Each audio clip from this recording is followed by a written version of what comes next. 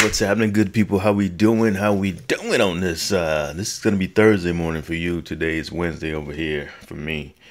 Time is 6:51 in the morning, and we're about to get right into it, man. I got a little coffee this morning. I don't have any fruit. I do have fruit, but I got two big pineapples. I got some apples, and I'll get some when I go downstairs. Got my water and my number one dad cup. I'm about to pour up some water because y'all know the deal. Y'all know the deal. I just posted a video about, if y'all follow the Breakfast Club, Jess Hilarious, she's out on maternity leave, and a young lady by the name of Lawrence LaRosa is filling in for her, and this girl is on her A game. She's good. She's good. So I made a video titled, Will Jess Hilarious Lose Her Job to Lauren LaRosa? And it's just my thoughts. And I absolutely love Jess Hilarious. I'm a big fan. I love her. She's funny as hell to me. I first saw her with the 85 South Boys doing some improv. I think they was just smoking weed, freestyling the whole time. And it was like 5 or 6 years ago. And I was like, wow, this girl is talented. She's from Baltimore and all that stuff. So y'all check that video out. Also, all of my videos, all the ones where I'm writing a book, Bajillion, online. There so far, I think this is number 13. So I have 12 other videos online on my YouTube channel. Check those out as well. Leave comments and all of that stuff. Okay, share, like, all that stuff so the algorithm can pick them up. Take me another sip of coffee and we'll get started here. Yesterday's video, I did it without music. I think I'm gonna go that route. Yeah. And whenever I start creating this part of the story that I need to just build on, I'll go back to music. Like, in other words, a blank canvas, like the screen that you're looking at right now. If I'm just adding story, if I'm just writing and writing and writing, not editing, I tend to have music then. Okay. I apologize beforehand for my stomach growling. That's one reason I like putting the music on, because you can't hear my stomach. But anyways, we're gonna pick it up where we left off yesterday. Oh, I must have went too far. Where's the green? This is the green, and this color green doesn't pop out like it used to. Schedule backup later. No, I don't want to do a backup. Nope, no backup. Alrighty, so let me change this color here. I'm gonna try to change it again. That's not the green I like. I think it's that green. Anyways, hearing the bold croak of a frog, then seeing it in the distance as it dove from one giant lily pad down through the dark surface of the water, then noticing a group of turtles as they slid into the water, evading intruders, it was official. The magic had begun. I might change that. Tighten it up a little bit. Try not to make too much noise, said Henry. Why not, Daddy? Asked Trayvon. 'Cause if there's any gators in this pond, noise is going to stir them up, and stirring up a hungry gator is the last thing you want to do. He might come after you, the man insisted. Might get you right on that plump belly of yours, he added, while grabbing at the boy's stomach. I ain't scared of no gator, Trayvon giggled. Maybe he shouldn't giggle here. Maybe he should be, maybe he should be insisted. Man, should I change it back to Jacob? Jacob is the name for this story is 25 years old, y'all. Trayvon is brand new. Brand new.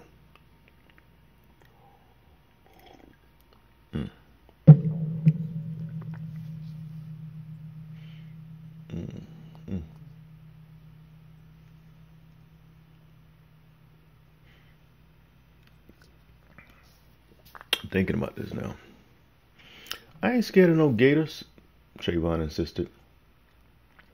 But if I saw a Bigfoot, I'd probably run all the way to I'd probably run all the way home like the Flash, leaving you standing right here. I'm sorry, Daddy, but I ain't messing with no Bigfoot, said Trayvon with a laugh.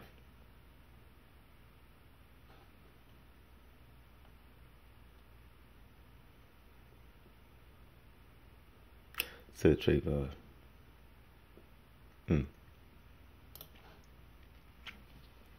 He's serious. The funny part about it is he's serious. Watching his son as he painted his words with animation, Henry pressed hard to contain the laughter, but the boy continued overly expressing how fast he'd run, looking into his son's eyes, seeing them stretch wider with every expression, remembering those same eyes on the face of his father when he told his stories. That shouldn't be a comma. When he told his elaborate stories, soon Henry found himself so jammed with amusement, he could no longer contain himself. He exploded with chuckles, hissing and spewing, before coughing out laughter everywhere. And as he sniggered and hooted, his son continued to over-exaggerate. Driving the stake deeper into his father's funny bone. Gasping, Henry bent with one hand on a knee. All right, I'm going to stop right here because I don't want to forget this. So yesterday I had a case of the giggles, y'all. I had a case all day just giggling to myself about little small stuff. You know, I work in laboratories in hospitals, so I'm looking at people, seeing funny expressions on faces, and people doing things. Everything was funny to me yesterday, and I'm like, why am I so happy today? Why am I laughing so much? On my way home yesterday, I was like, oh, I think I know what it is. Because when you read something over and over again, and you put so much energy in projecting this, because I want you guys to be there in the story. I want you to laugh at this portion. Now, because you're seeing this over and over, maybe you're not laughing. Maybe you are every time. But when the book is done and you read it for the first time and you go over this part, I want you to bust out laughing. And so I told myself, I said, that's this part right here, this line right here. And as he sniggered and hooted, his son continued to over-exaggerate, driving the stake deeper into his father's funny bone. So that's not something you necessarily see, but that's a metaphor for how this young man is causing his dad to just crack up laughing, because he's just driving this point. He's gonna run home. He's gonna if it's a Bigfoot, all these things. And so that part, just going over this over and over, is causing me to, and this could work for the positive or negative. My last book was Illmanic. That book was about mental illness. And when I tell you, I literally thought I was losing my mind, that was the case. So if you're not ready for that type of book, do not read Illmanic, that book. But it'll get you out of a dark place, I think. I don't know about that one. Anyways, I'm gonna finish. I'm gonna take it from the top. And as he sniggered and hooted, his son continued to over-exaggerate, driving the stake deeper into his father's funny bone. Gasping, Henry bent with one hand on a knee. The other was holding his stomach, pleading without words for his son to stop. He called for a timeout by putting one finger in the air, but the boy continued. Little Trayvon, I got to change it back to Jacob. I'm sorry, y'all. I'm sorry. It's Jacob. It's Jacob. Now I got to remember how I did it last time. Oh, man. Okay. Let's see. All right. It's Jacob. It's definitely Jacob.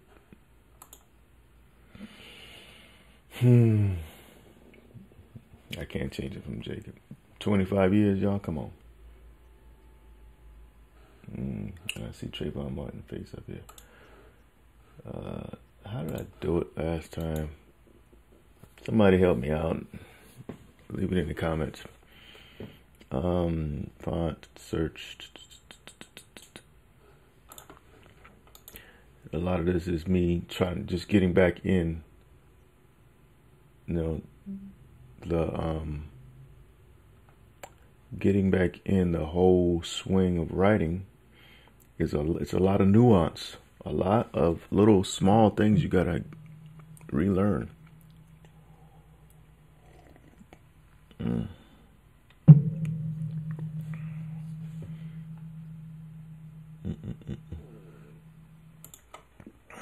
All right, so just so you guys don't think I'm like slow or something, which I am slow, but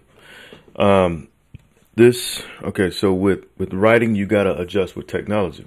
I hadn't written in a long time, so it's been a while since I've done this. Last time I did this, it wasn't this hard, but this is how you change the name. You gotta click on, you gotta highlight. You don't really have to highlight, I don't know, but you gotta highlight it. Then you go to search, which I did that. Y'all saw that part. And then it asks you over here. See, this is this part that tripped me up. I'm like, I'm not used to seeing this. So you can search the media, you can search files, or you can search this file. So you got to click on this file. When you do that, then it gives you the option to replace. So that's why it took me a while to figure it out. Anyways. Little Jacob had inherited his late grandfather's innate ability to drum up laughter in the simplest ways. He was a shark swimming in a sea of humor, and with a smell of blood, there was no letting up until tears flowed. I'm telling you, Daddy, I'd run to the moon if I had to, the boy said. And if one of those big old gators was to bite my foot off, I'd still be running and hobbling.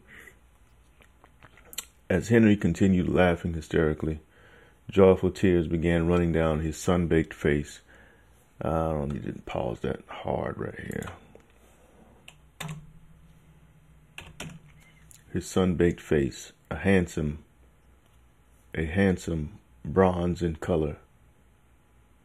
A handsome face.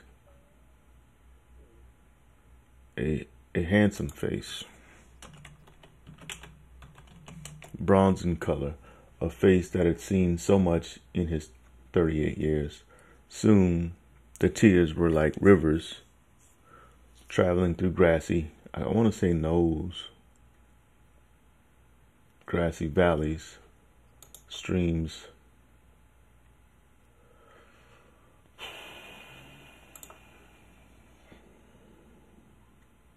This is why I need feedback. I need some English professors to step in and help a brother out. Streams that found his thick beard like an African delta. Okay, so we're gonna move on. All right, so this is green now because I've beaten that horse enough. So that's gonna be green, and this is going to be black again. Black again. That sounds like a sitcom. What's his name? The guy that created Blackish. Oh, I also have a note over here that says maybe hint at the spirit thing on the water somewhere in here. Also have Jacob hint about the need for a dog. So maybe I'll put that in a second. We'll see. Y'all remind me. Hearing the bold croak of a frog, then seeing it in the distance as it dove from one giant lily pad down through the dark surface of the water, then noticing a group of turtles as they slid into the water, evading intruders, it was official. The magic had begun. "Try not to make too much noise," said Henry. "Why not, Daddy?" asked Jacob. "'Cause if it's any gators in this pond, noise is going to stir 'em up. And stirring up a hungry gator is the last thing you want to do. He might come after you," the man insisted. "Might get you right on that plump belly of yours," he added while grabbing at the boy's stomach. "I ain't scared of no gator," Jacob insisted. "But if I saw a Bigfoot, I'd probably run all the way home like the Flash, leaving you standing right here." "Leaving you standing right here." "I'm sorry, Daddy, but I ain't messing with no Bigfoot," said Jacob. Watching his son as he painted his words with animation, Henry pressed hard to contain the laughter, but the boy continued overly expressing how fast he'd run. Looking into his son's eyes, seeing them stretch wider with every expression, remembering those same eyes on the face of his father.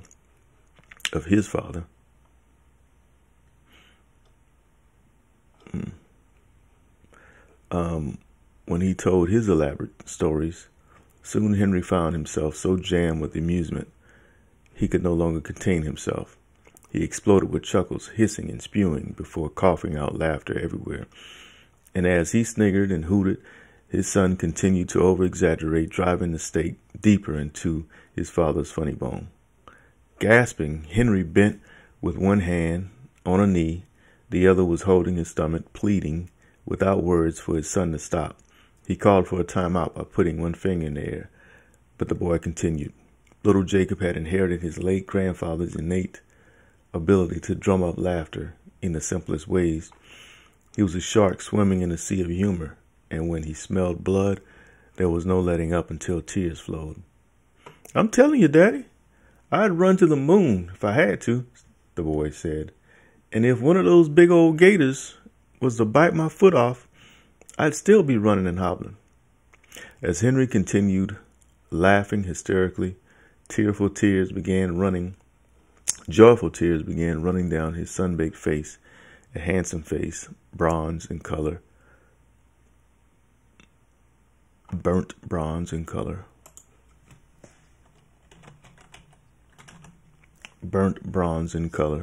a face that had seen so much in his 38 years. Soon the tears were like rivers traveling through grassy knolls, stream. I keep saying nose, man. It's gonna be nose, right? Excuse my language. I keep hearing nose.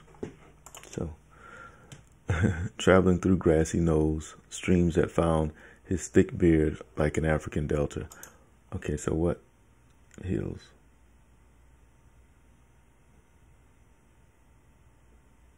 Mounds. Traveling down. Tears were like rivers traveling down grassy knolls. Not through.